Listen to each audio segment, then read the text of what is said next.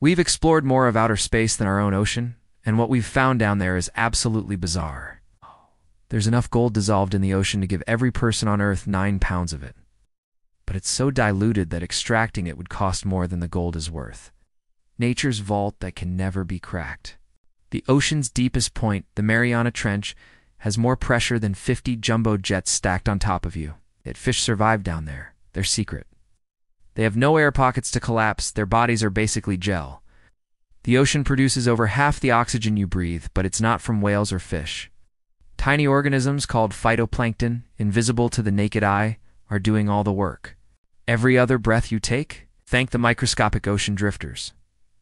There are underwater lakes and rivers in the ocean. When super salty water pools on the seafloor, it's so dense it doesn't mix with regular seawater. Submarines can actually sink in these brine pools. The ocean is so loud that whales have changed their songs. Ship engines, sonar, and human noise have gotten so intense that whales now shout at different frequencies just to hear each other. We've literally forced them to evolve their communication. The ocean covers 70% of our planet, yet remains 95% unexplored. Imagine what other mind-bending mysteries are lurking in the depths.